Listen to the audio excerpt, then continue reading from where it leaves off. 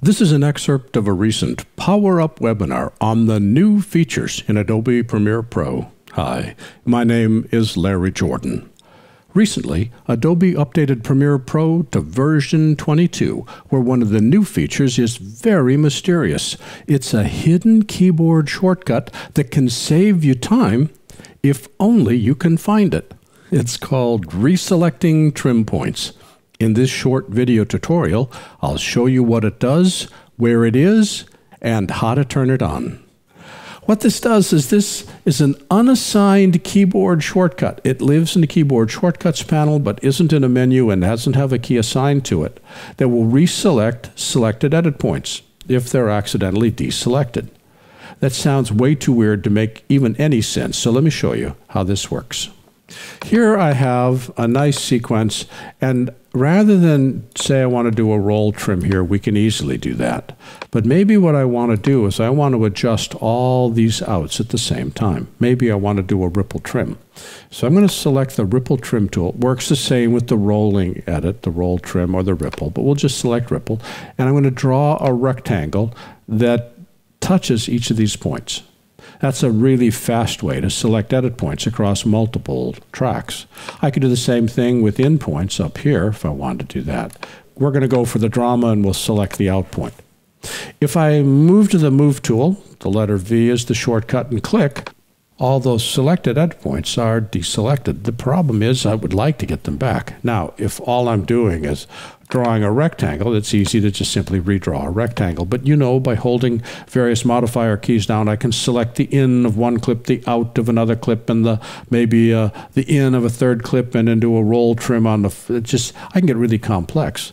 And if I deselect it, I've wasted all that time. Well, the one word that we hate to hear is waste time. So how do I fix that?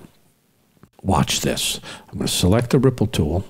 I'm going to select my edit points, go to the Move tool, and deselect, and look at that. They just came back with a keyboard shortcut. They're deselected, and they're back again. Deselected, and back. The problem is that keyboard shortcut exists in my system, but not yours. How do we set it? We go up to Premiere Pro and go up to Keyboard Shortcuts. Remember, on Windows, you have to go to the Edit menu. And inside Keyboard Shortcuts, I'm going to search for Restore Trim. And there it is, the Restore Trim keyboard shortcut, to which I've assigned Control F1, will actually look like this to you. There's no shortcut assigned to it. To create a shortcut, you just simply click here. I'm going to assign Control F1. You can assign whatever you want. Press the Enter key to save it. And now, whenever, I'll do it with a roll trim just to prove that I can. I'll just select some edit points, select the Move tool, deselect them, Control F1, and those edit points are reselected. Adobe could not have made it harder to find, but when you find it, it can save you time.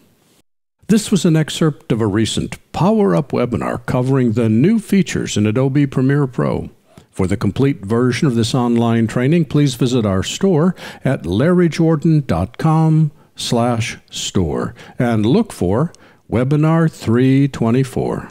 By the way, when you need to stretch your training dollars, membership in our video training library saves you money and time. You can access all our videos for a low monthly price of only $19.99. That's almost 2,000 movies, hundreds of hours on a wide variety of subjects. Plus, premium members can download practice media and projects. Our training covers Apple and Adobe software. We update it multiple times each month. And for more information, visit larryjordan.com/membership.